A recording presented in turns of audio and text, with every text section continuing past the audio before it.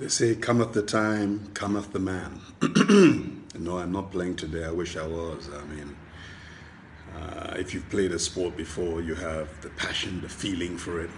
And I do. Every time I see a rugby match, let alone that of Ghana, the Eagles playing, there's this thing that comes up in me that says, this is the time, and I wish I could get onto the pitch, but I can't. But we've got great guys who are playing today, and I'm sending this short video just to say good luck.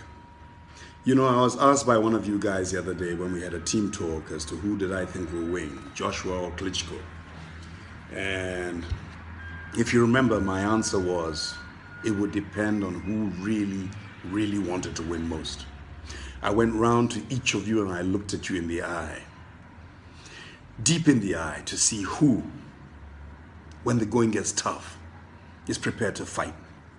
Who is prepared to pull his brother up, grab his jersey, pull him forward, give him encouragement, give him hope.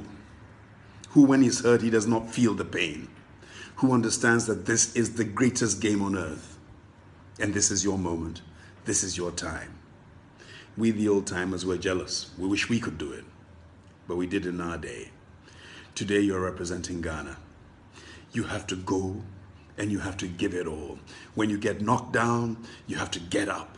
When you have no air, you have to drive harder and faster and push yourself through the pain barrier. Know that your opponent is also tired. It is hot.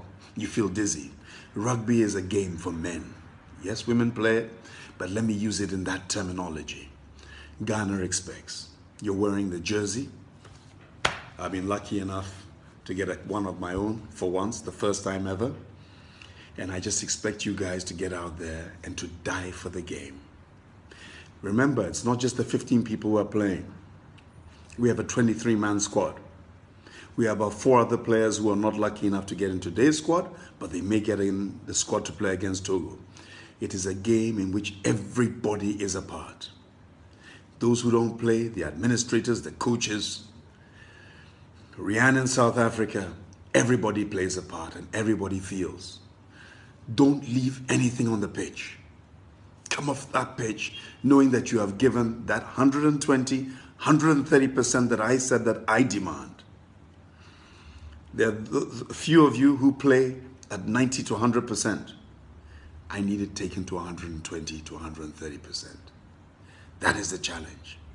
Show them that you have the power and you have the will and you have the mental ability to fight through the pain barrier with your brother by your side and come out victorious.